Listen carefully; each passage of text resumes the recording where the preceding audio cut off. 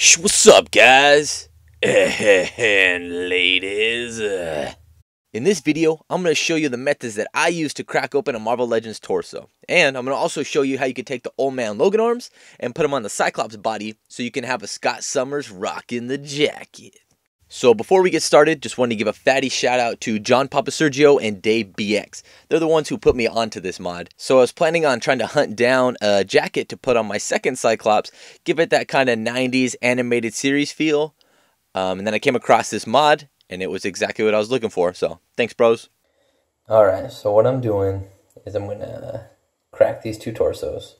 So that way I can put these jacket arms on the Cyclops body, and then put the coat on there, the jacket. So that way I can have a jacket Cyclops. So what I usually do, I boil water. Got this little pot right here. Once it starts to boil, I turn it off and I let it sit for a little bit. And then I'm going to chuck these dudes in there just to kind of loosen up the glue. And I get a heavy duty blade, some picks, and pliers if I need it. Alright, so I'm going to drop Cyclops in there. I'll put like his leg up, so that way I can get him with the pliers. I'm burning myself.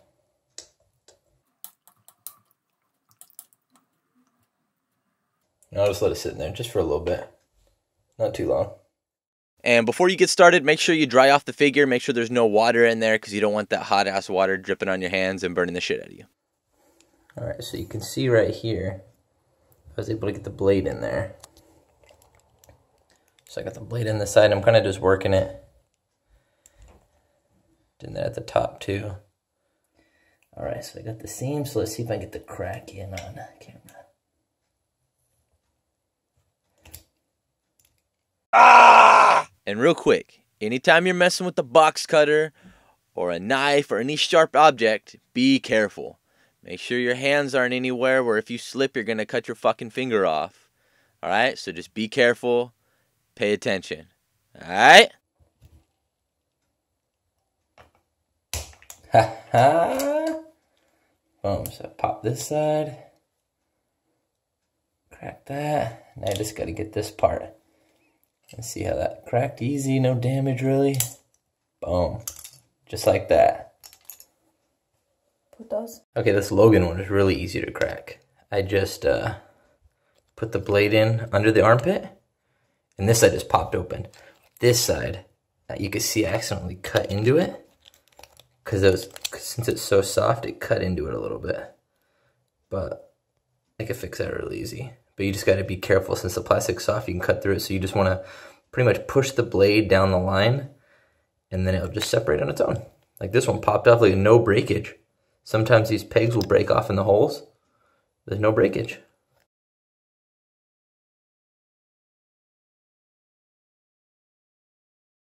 Alright, so we're reassembling him.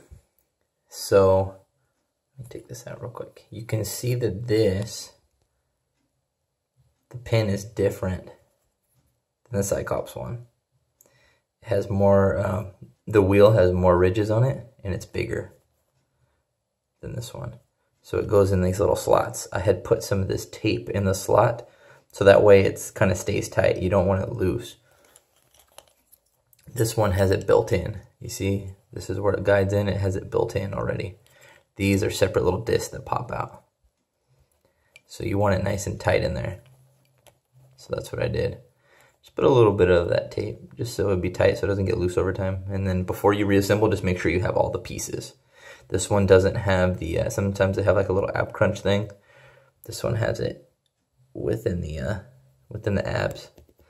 So just make sure that you got the neck pin in there, then the ball joint for the neck.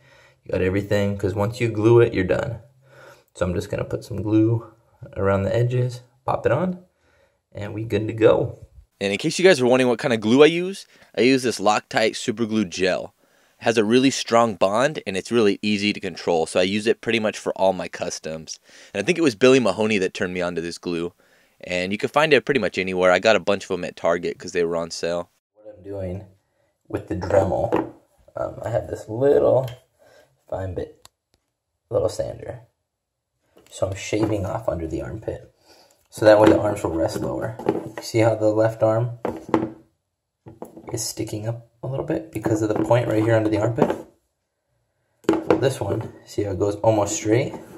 Because I shaved it down. So I shaved this pit. And that's getting covered by the jacket anyway. So the jacket's going to come up to right here, so it's going to cover it. So there's no reason you shouldn't do that. That way, the arms will rest all the way down.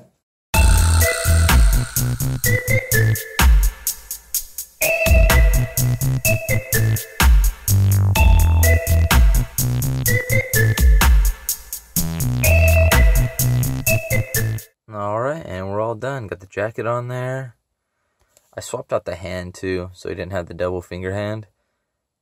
It's not really a relaxed hand, but I don't know, I think it looked better than him just chilling on vanilla with the double finger pointing down. That's from a Hydra soldier. Had to heat and pop that off. So yeah, the jacket's looking good. It is a little bulky around the shoulders and then this part of the chest just because the straps and everything. Doesn't really bug me that much. And it kind of makes his shoulders look like they sit a little bit low just because how poofy it is right here. But that doesn't bother me at all. I also added a wash on the blue, like on all the muscle to kind of accentuate the sculpt a little bit, as well as all the pouches and straps and everything. I put a little bit of a wash on there. And you definitely have to glue these down. The reasons Hasbro didn't do it, who knows.